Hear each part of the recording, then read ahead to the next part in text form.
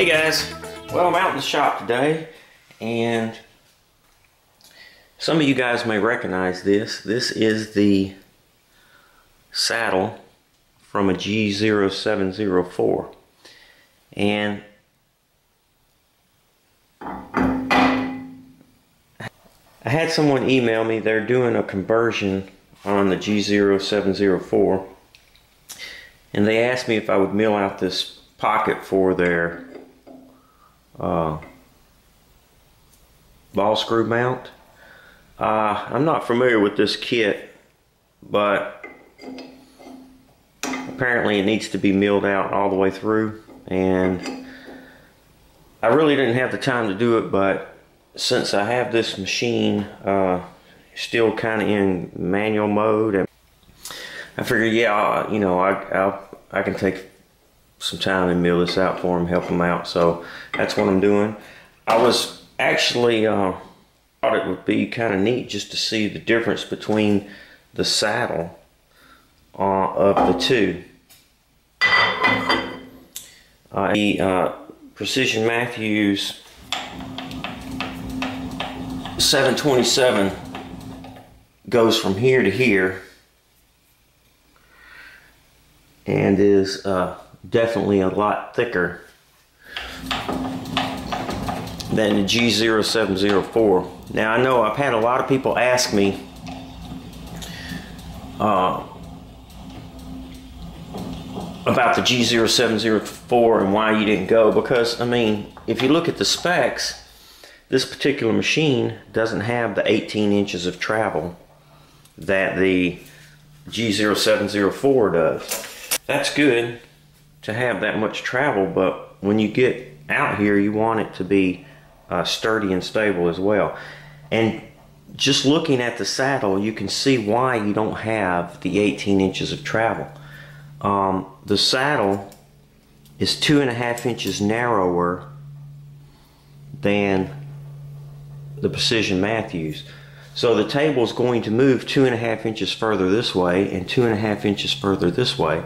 So that's 5 inches there. So that's how they get the 18 inches of travel that they get with the G0704. The table dimensions are the same. It's 7.5 inches by 27.5, or I think the G0704 is maybe 26.5. But that's how they get the 18 inches of travel. But as you can see, when you do a side by side, it's definitely a smaller piece. This piece probably weighs, I don't know, 11 pounds, 10 pounds, I'll say 10 pounds. I'm not sure what this piece weighs, but it is definitely a lot beefier than the 704. This is a great meal for the price point. You know, $1,200 shipped to your house. It's a great meal for that. But you can't compare this meal to this meal. You just can't compare the two. As you can see, it's just a lot bigger meal. So he asked me to mill this out for him, and I was a little hesitant. It's just basically straight through milling this pocket out, so I figure, well, I'll give it a shot and see if we can mill it out. Haven't done any manual milling. Actually haven't done any milling on the Precision Matthews. So I'm going to get this clamped and squared up. I've got a 5/16 inch end mill in here, and I'll just go in and mill this pocket out until this ball nut drops through. Okay, so I've got it mounted in here. I've got my 5/16 inch end mill in here, and I've got it squared up. And I'm just going to kind of do just a outline of what I want to take off. I'm going to double check it, and then I'll go a little deeper.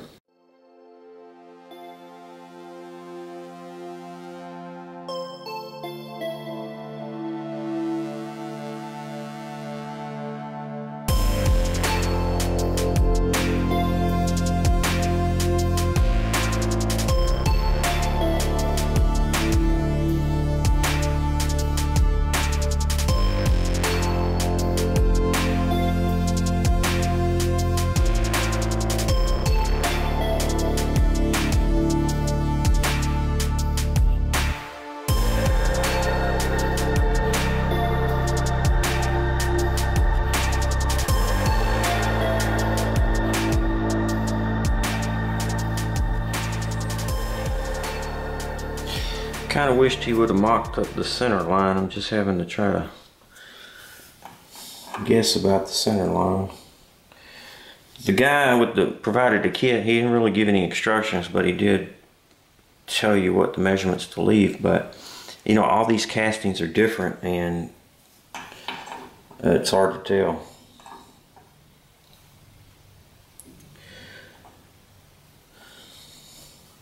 I've definitely got clearance for all this, so I guess I'll trim this up, and then if I need to, I can come back and shave a little here and there.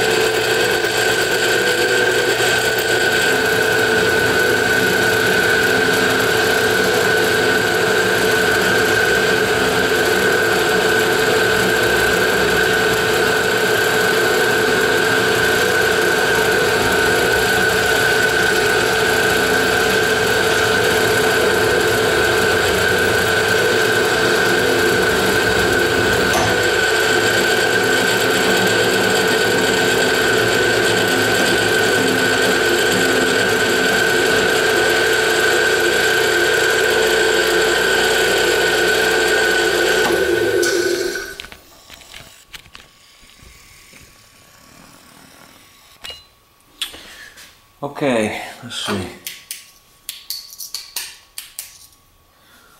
Alright.